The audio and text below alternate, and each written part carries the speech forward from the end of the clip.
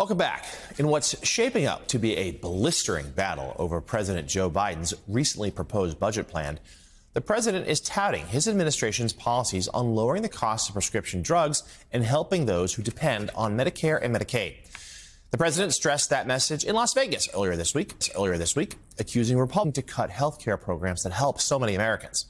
Republicans, on the other hand, say the president's new budget would raise taxes and spending and contribute to a continued troublesome inflation. Joining us now is Democratic Congressman Seth Magaziner of the great state of Rhode Island. He's a member of the House Homeland Security Committee and former state treasurer. Congressman, good morning. Thanks for being with us today. I know you have a lot of thoughts about the president's budget proposal, but we should be clear. This is more of it's a statement of priorities. It's more of a political exercise than a practical roadmap for spending, since, of course, we've got divided government. Republicans control the House. But tell us, are there a few parts of the budget you could see Republicans joining? Are there areas of potential common ground?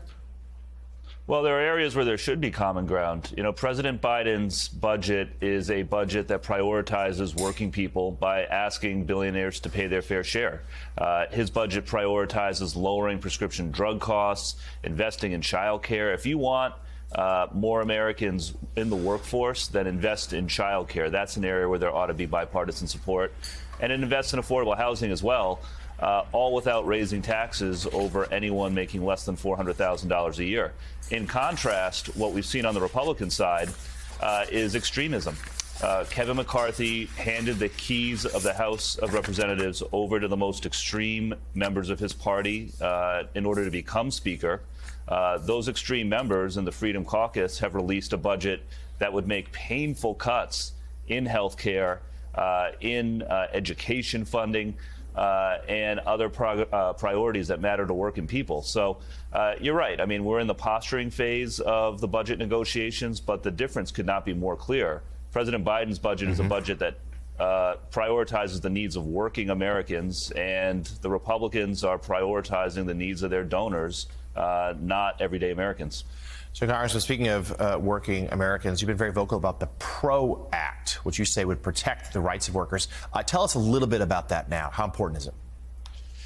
Well, listen, it was unions that helped build the middle class in this country. That was certainly true for my grandfather, who was a union steelworker, and with that job was able to buy a house, put his kids through school, and earn a ticket to the middle class. Over the last generation, as union membership has declined, wages have remained stagnant while corporate profits have gone up. So one of the reasons that has happened is that big companies have become savvier in finding ways to harass workers out of forming or joining unions. The PRO Act is a bipartisan bill, bipartisan, Republican and Democratic co-sponsors, that would toughen penalties against big corporations that engage in union-busting activities. Everyone should have the right to join a union. That's part of how we built the middle class in this country, and it's how we will save the middle class ultimately. Congressman, you mentioned the word bipartisan, and there aren't too many areas of agreement right now, but one seems to be China. And you joined your colleagues on both sides of the aisle last week for a hearing on combating Chinese government espionage and intellectual property theft. So what's your greatest concern? And tell us, what can the Congress, what can you, the U.S. lawmakers, do about it? Yeah. Well, let's be clear, first of all, our beef is not with the people of China. It is with the Chinese authoritarian government that has set itself up to be America's greatest economic competitor.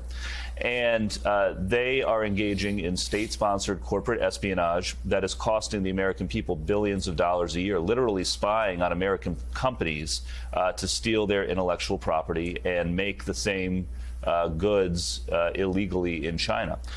There's a lot of things that we can do and should do, and I think you're right. This is an area that's ripe for bipartisanship.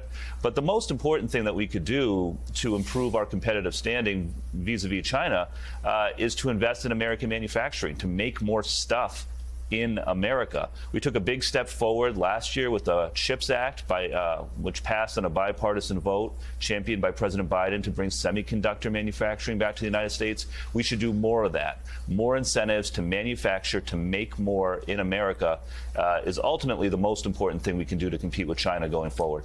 And we'll be looking for more of those hearings in the weeks ahead. Congressman Seth Magaziner of Rhode Island, thank you so much for joining us this morning.